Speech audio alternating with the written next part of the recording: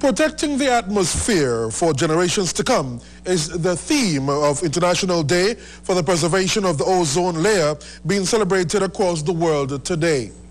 In Antigua and Barbuda, efforts to develop specialized training for all stakeholders and provide equipment that allow for recovery and recycling of gases are being spearheaded by the United Nations Environment Programme, UNEP. According to a release from the National Ozone Unit, technicians in the air conditioning sector have received extensive training in good practices in refrigeration, recovery and recycle, and custom officers have also benefited from training in monitoring and control of ozone-depleting substances.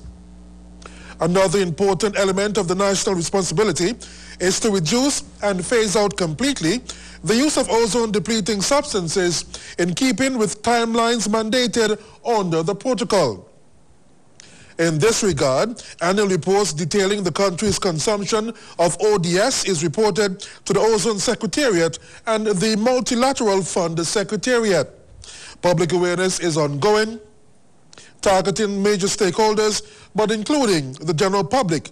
Several schools have received lectures and presentations relating to ozone layer protection. The release states that the efforts to reduce the consumption of ODS and ensure compliance by the country in keeping with major decisions agreed to by parties to the Montreal Protocol having been successful. These activities have been managed and implemented by the National Ozone Unit.